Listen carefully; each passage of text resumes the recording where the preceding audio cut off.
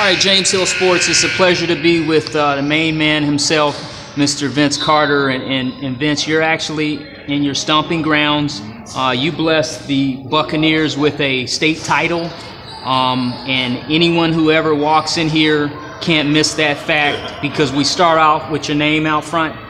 Talk about being back home. There's no place like basketball home. For sure, there's no place like that, and the opportunity to host and have a camp here for many years now has been a dream come true, and I think any professional player can come back to their hometown, their high school, and host and provide for the community.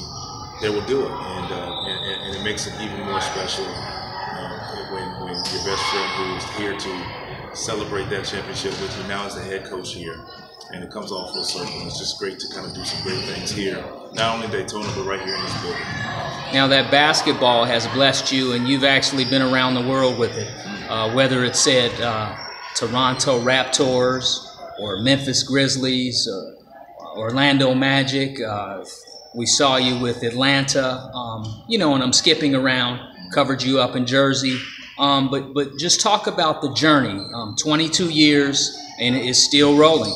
The journey's been amazing, and I've gotten the opportunity to meet some wonderful people.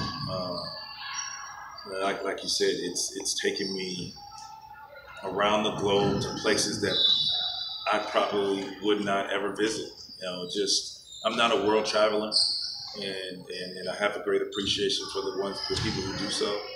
And when I get to these destinations, I got the opportunity to go to Barcelona and do a basketball camp there, and it was just a different world, and it was just a unique situation.